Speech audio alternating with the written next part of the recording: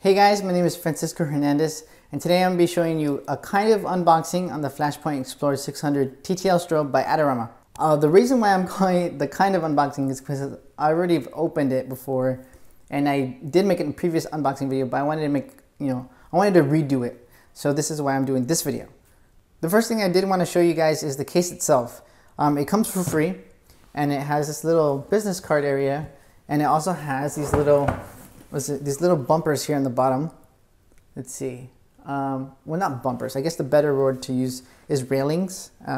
Yeah. Anyways, these little things over here, they'll protect the strobe from, I guess, a little bit of impact that, if you do drop the bag, the case, and it'll keep it cleaner. So, that's the first thing I did want to show you guys in this video.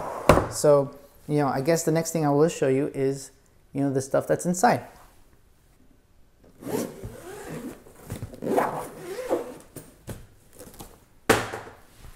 There's the inside. So I'm going to be showing you guys each item in the box individually. And the first thing I did want to show you is the manual. I do recommend you guys, read it at least for 5 minutes. I'm pretty sure it'll answer a lot of questions you guys might have. But if you do have any questions after watching the video, just let me know. So I'm going to, show you each item and then toss it to the side. So I'm going to toss this to the side now. Okay, so next up is the battery charger. What can I say more that it charges the battery, and it has it has the level right here, so you know when it'll be full. And now I'm gonna test this aside. Before I forget, it does come with a strap, of course, to hold the case over your shoulder. But yeah, it's very simple. I thought some cases do have straps that you have to figure out, but this is fairly simple. You just gotta open up the clip and then just attach it to the side. Okay, so the next thing I did want to show you guys is the reflector. It's 7 inches, it comes with this little diffusion panel right here. That's really simple to take off and put back on. Oh, well, it's simple, but I'm making it look difficult. Yeah, there you go. If you haven't noticed by now, I'm saving the Explorer, for last, because it is the best thing in the box. So yeah, this is the bulb. It's not that hard to take out. I do know one person who did break their bulb while trying to take it out. I'm pretty sure not all of you guys are Hulks out there. So all you gotta do is just, get a little bit of friction and just start to slowly pull it out. And, it's fairly simple like that. Okay, so here's the bulb all nice and neat by itself. The good thing about the Explorer's bulb design is that it's supposed to fit modifiers a lot nicer because of the way it protrudes. There are other bulb designs by, like, for example, the previous strobe by Flashpoint, the Rove light, it actually had like a circular bulb design. So this bulb is actually nicer. Let me actually get it better in focus. It's actually nicer to use for modifiers. It better distributes the light. And actually, one important thing is that you don't want to, the oils in your hands are actually going to mess up the bulb. So I would advise you to just put it on and just never take it off unless you need to. Next up is the battery. The battery itself lasts 450 full powered shots. If you use TTL and high-speed sync, it's going to last a little less. But of course, if you use less than full power, like 4th power, it's going to last, a lot longer. I know a lot of people out there that use this battery, for several sessions. I used it myself like 5 sessions in a row. And, I tend to use a lot of power on it. So yeah, this is the battery. It has this little button here on the, let me see, right side up, there you go.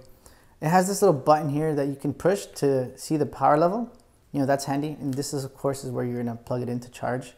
So yeah, that's the battery. All right, last but not least is the strobe itself. This is the Explorer 600 TTL. Of course, it is missing the battery. I'll add that right now. It's not that hard.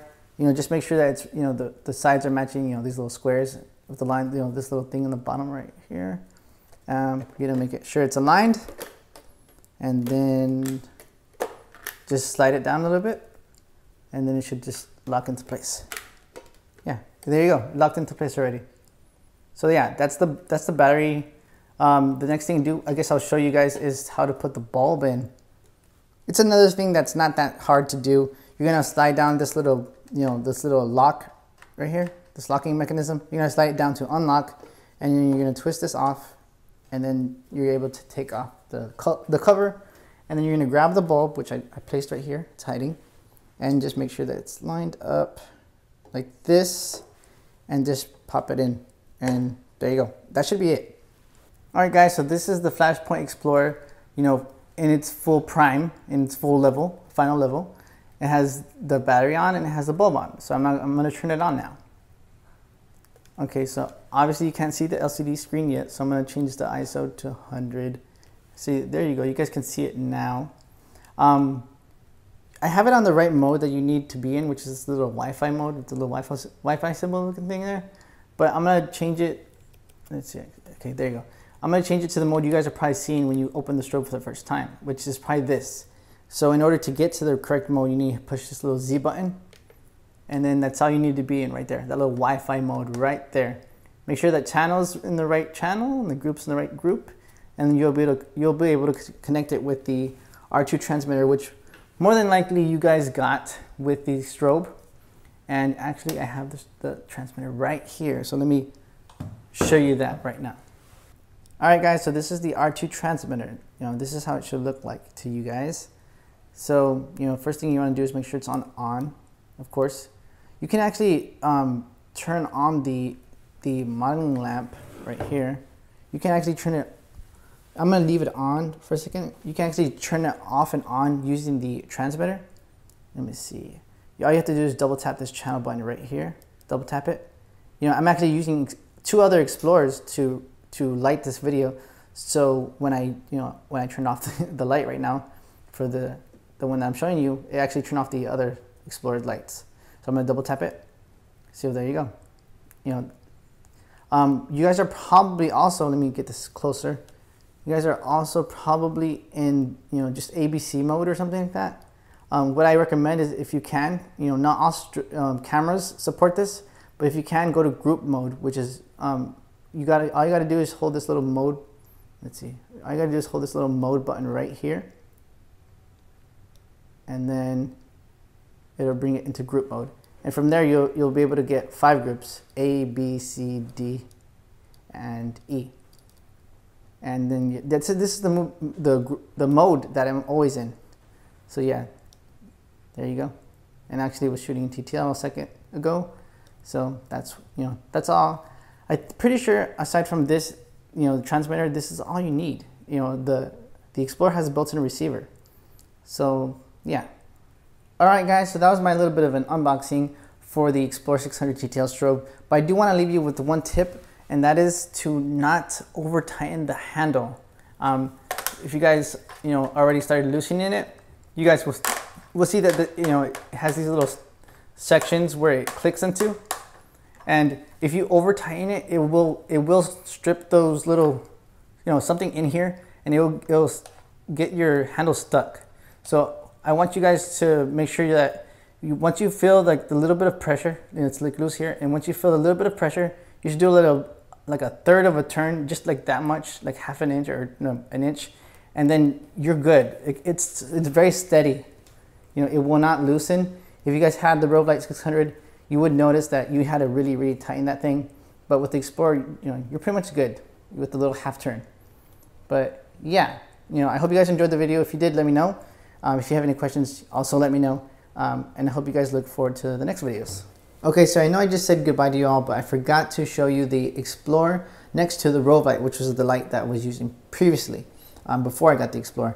So I get asked all the time why I use the XPLOR now. And like in summary, I use the XPLOR mainly because it offers a better remote system that I'm able to use multiple lights and control them very easily.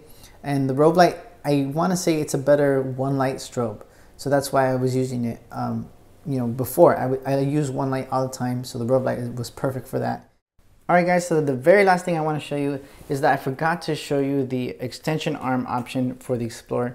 And it's used specifically if you want your XPLOR to be a lot more lighter. It'll transfer the weight from the top of the strobe to the side of it.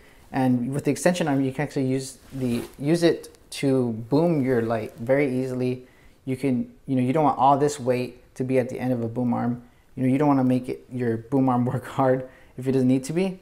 And I also wanted to show you just very quickly the lights that work within the R2 system that the XPLOR has. So this is the speed light that works with the system.